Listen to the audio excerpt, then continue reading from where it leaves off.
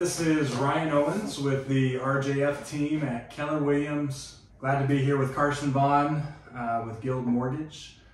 Carson is one of our most trusted partners. He's helped me many times. He's helped our clients many times with his knowledge and solution-based approach to the mortgage industry. We were talking the other day, kind of brainstorming through different programs out there, and you mentioned a down payment assistance program that's maybe been out there that hasn't been something that buyers have been able to take advantage of or use based on how competitive the market had been in the past. Now we're starting to see those become a little more common. And so if you could kind of talk through that program, talk through maybe some just bullet points of what that looks like for buyers that might be on the fence. And over the last 5 years, if you were a first-time home buyer or a buyer that didn't have 20% to put down, you were at a competitive disadvantage. For the first time in a long time, a first-time home buyer, or in our case, even someone who's not a first-time home buyer, but that someone that maybe doesn't have a huge down payment to make or doesn't have a down payment at all, can still take advantage of buying a home right now. And so there's one program in particular that we're using to help lots of first-time home buyers, but again, you don't have to be a first-time home buyer to utilize this program, is a program through the state of Texas. And they've set aside funds that they will use to help you purchase your home. And you can get anywhere from 2 to 5% of assistance from the state of Texas. And the beautiful thing about it is that it is forgivable. I know free money sounds too good to be true, but what it is a forgivable second lien where, let's just use an example of a $400,000 purchase price. Okay.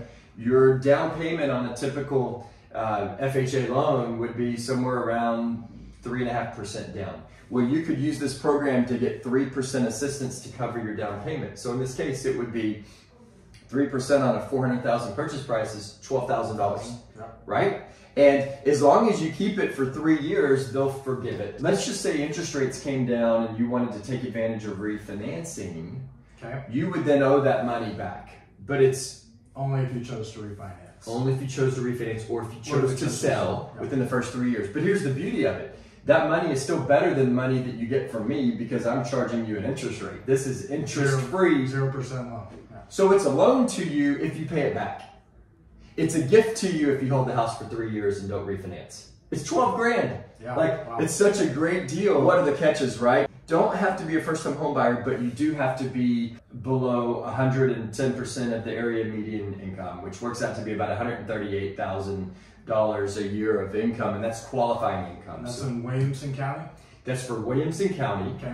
And so let's just say we have a wife that's the breadwinner and she makes 120 grand a year and the husband making 10 grand a year, right? Or 20 grand a year, and maybe that puts them over the income limit. If I don't need the husband's income to qualify, then I'm not required to consider his income. Okay. Some of the other programs, if grandma lived with you and grandma received Social Security income, we had to include it. This is qualifying income only, which makes it really exciting because it's going to be available to more people.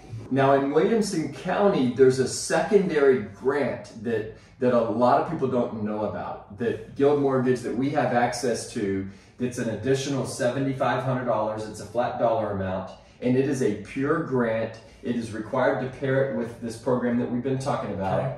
There are no restrictions on it. There's no strings attached. It can be used towards the down payment or the closing costs or buying down the interest rate. So Ryan, we're talking about 12 grand plus another $7,500. We're talking almost $20,000 on a $400,000 purchase price that you don't have to be a first-time home buyer, and it's pretty generous with the income limits. That's pretty incredible. Are people taking advantage of this right now, or people just don't know about it? A lot of people don't know about the extra grant program, and a lot of people think that the state programs are on total household income, which they have been in the past, and that income used to be as low as $70,000 or $80,000 of household income. But over the last several years, we've seen the household income increase. We've seen average wage growth, right? And so that income went to 110 last year, and it's now 138 this year. It was 80 something the year before, 60 something the year before that. So it's literally doubled in 4 years. But a lot of people that do what I do just have it in their head that, oh, people make too much money,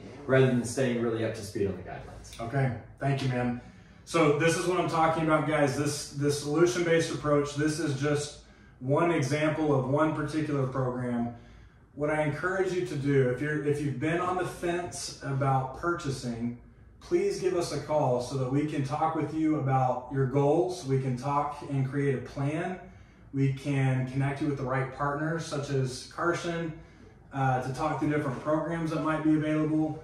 There's solutions out there in this market that we want to get that information in front of you so that you can make the best decision for you, for your family. So thank you for taking the time to watch today, and hopefully we can talk soon.